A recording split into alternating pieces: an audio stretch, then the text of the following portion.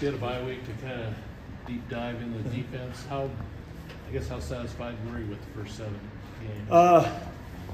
There was a lot of really good stuff. The thing that I liked was, a lot of guys played. We had a lot of freshmen play, some walk-on guys play in meaningful minutes, against good teams, against UCLA, against Utah.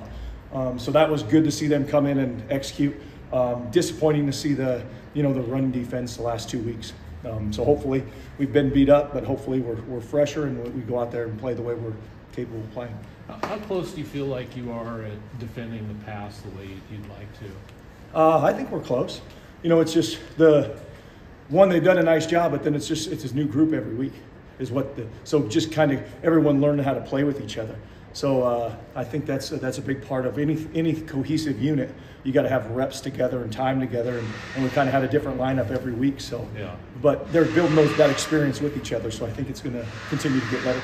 In regards to the run defense, Jonathan said part of the problem was guys were jumping out of their gaps, and the tackling wasn't great. That was your kind of assessment too. Why did guys jump out of their gaps? A lot of times that comes from trying to do too much. And not just doing your job, and then when the ball presents through your job, you make the play. So that's what a lot of it was, especially in games where things aren't going necessarily our way. Guys have a tendency sometimes to try to make too many plays instead of just doing their work. And so that's a big part of it, and that was a big part of it. So getting that cleaned up, hey, you do your work, you're going to make your plays for the game. And then once the ball leaves your work, then that's the time to disengage, go get the football. There was not an emphasis on putting the quarterback on the ground this season, but more of a thought of doing that. Have you felt like that's been? Yeah, I felt we've hit the quarterback a lot. They felt us in our games. We've gotten to him. We've been around him even when we've been productive in sacks, probably more than we have even a year ago. So I'm happy with that. But yeah, I think the quarterback's taking a beating when we play him, and we want to continue that trend. Do you feel like, is there any style of quarterback you haven't seen that you might see down the stretch that you would know, so you're kind of ready for just about anything down the stretch here? Yeah, we've seen nothing but really athletic quarterbacks, and we've seen some good guys that can still throw the ball from the pocket, and we face one every day. So we're pretty ready for any quarterback that comes. Yeah. For the tackling, is it angles? Is it technique? Once they make contact, what have you seen mostly there? Yeah. A lot of it was strike zone.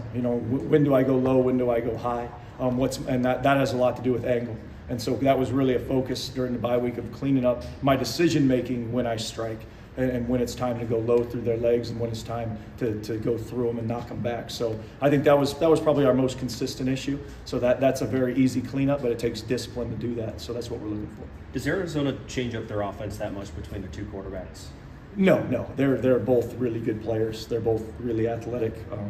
They have a system. They run it, and they got two good guys to run it. So whichever one's in, it really doesn't matter. They're both good players. We got to play really well.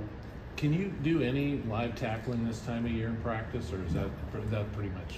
No, that goes away pretty early in fall camp early. Yeah.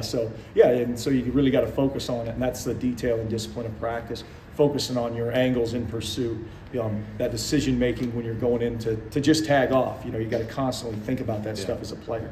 Alton Julian got a little bit of time at inside linebacker. Is that something you can see happening more frequently down the stretch here, just given the depth of that position, or can he fit there? Or? We'll see. I mean, there's he's new, so he's just learning the position. He's light. There's offenses where he can help give something to us. There's offenses where if it's more of a downhill run game, you don't want a 200-pound linebacker in there. Right. So it'll kind of depend on who we're playing and what goes on the rest of the year. Yeah. Thanks, Coach. Yep. All right. Take care.